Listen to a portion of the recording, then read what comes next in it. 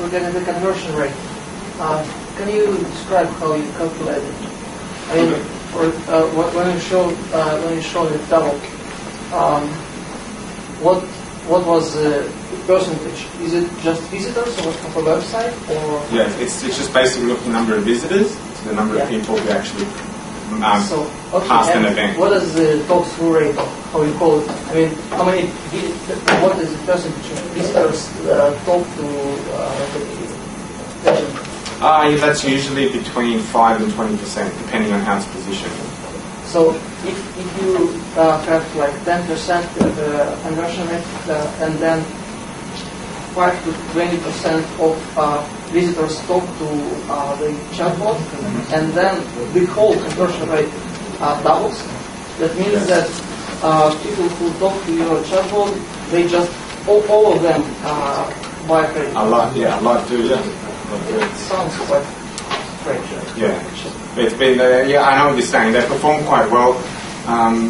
But the typical conversion rate when something in a chat or something is placed is around like 5 to 20%. But I don't actually know what the actual conversion rate into the chat robot is. It could be high, it could be like 40% or something. I don't know what that is because I don't have the statistics. But we have done some. Sometimes when we observe it, it can be quite high. It looks very optimistic about this. Yeah. As well as giving links to pages, can you know what page they're currently looking at and be contextual to what they're... I'll give you an example of what that is. Yeah, we do that. We call that dynamic messaging, where the site sends messages to the MyCyberTwin in the background through an API. We do it through JavaScript. Yeah. Really? Are they served from the same domain? Yeah. Right. Okay, that's okay. So if I just this is just a demo. This is not on PNC. This is just a demo. Just to show you. This is just a good example. So somebody comes along to like the bank's page, that like they load the chat window, they start chatting. Yeah, so the customer comes along, and this just goes for it goes for 4 minutes. Maybe I can just forward it along a little bit. But basically, what happened? Okay, I'll just bring it. Okay, so she's having a conversation. At some point in the conversation, the right thing to do is to take them through an application form process. Okay, and this is just to answer sort of Rollo's question. So at some point in time. So walking them through a process, the person is operating on the main site. They click the continue button, and she knows that. If you look on the right-hand side, she's responding to that. Right, so they're just operating off the site like they normally would. She's automates it. Noise on the field. Do you have problems with pop-up warnings? No? Why? Because the user's clicking on the link to chat to open. They're explicitly given that. So, click on the social security field. Supporting them through. Reassuring them. So, hand-holding them through a process, not just having the initial conversation and giving the answers. Giving the answers, profiling them, taking them through the process, improving the business.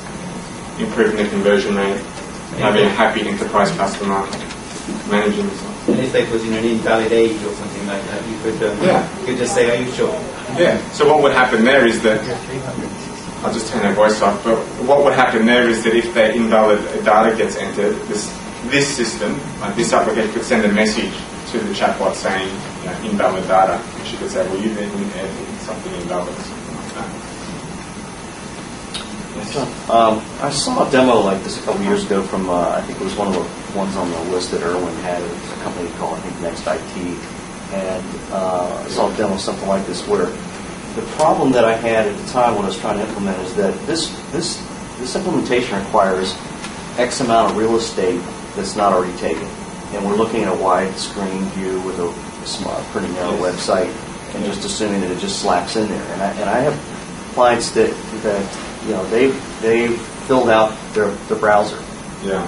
And so we're trying to figure out, from a technology standpoint, if it fit within inside in an iframe and do other things. And I don't know if you've run into that or not, or if that's still a limitation on it. We've thought about that hard and long, talked to customers as well. Can have it embedded inside, but the advantage of doing it this way is that she can load pages and do stuff, and she doesn't reload. She's just there all the time. Well, there's obviously advantage with this. I'm saying as far as backwards fitting it into a current client that I've got in mind right now, it's going to be. They would have to work. They have to redesign the web page. Yeah, they have to make it. They have to do that way. Okay. Talk a little bit about. I'm sorry. Let's take a look at what the back end is like. Is there a scripting language? Well, as I said, it's through this Microsoft, what we call Chatbots. That's our own enterprise tool that we've developed, and basically all the only uses that. And that's basically like a sort of a cut and paste, drag and drop style of way of designing the logical flow. We've got our own sort of raw sort of design, and they design that out, and that's abstracted away from the actual engine or how it works. And the engine just takes that design and renders out the AI conversation. And everything's recorded, everything's profiled, so you can see the design and the data next to each other. Yes. I have two questions. So the first one, do you have the statistics for the number of questions that a typical user asks?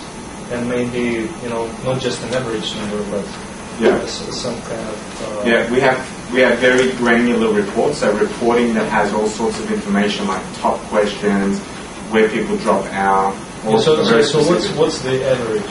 So is it... So the average number of questions? It's usually, I think it's about 4 or 5 interactions. And as far as the interaction is concerned, what is the feedback from the users of having an animated avatar or just a picture? Because for me personally, I get driven away from the sites that have animation. Yes.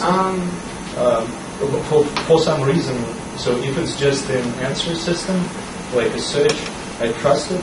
But if it's a chat system, I'm driven away from it almost automatically, whether it's a human-based chat or an automated chat. There's a certain percentage of the audience who don't want to chat to this like a robot type thing. I'm just wondering if you have any kind of measures on what's the breakdown. What's more accepted, what they say. No, I'm not sure to tell you. We don't ask people, did you like the animated or do you want a static image, or we haven't done sort of A/B testing on one site, have a static image or animated or no image. We basically just go with what the organisation want to do, what fits in with the culture of the organisation. I don't have any statistics on that. And from the organizational standpoint, what's the breakdown? Most want an animated avatar with voice. I'd say 80% do, and the rest want just a static image or a logo or something. And we've made it so it's plug in and play. The chat window you can plug in and play anything. Yes. Can you say just a word about the underlying knowledge representation? Yes. So okay. I actually can give you an insight into that. It's basically, so when I think about platform, we've got three main components. We've got the knowledge representation. We've got the algorithms, and then we've got the design layer. So with the knowledge stuff, it's a mix between what I call our conversational thesaurus. Now that's our own proprietary design of how conversational statements relate to each other and stuff like that. So we call it conversational thesaurus. We've got that, and then we use stuff like we talked about WordNet before. We don't use WordNet, but we've got our own sort of ontology sort of design, which we define, and it's not just the traditional ontology. We've sort of taken it the next step to cater for conversational stuff. And the algorithms use that to search and match it and do stuff. And where are your solutions hosted? Because many of financial organizations have very strict policies. We do. We've made it so it's a product that can install on their servers, or we can host it out.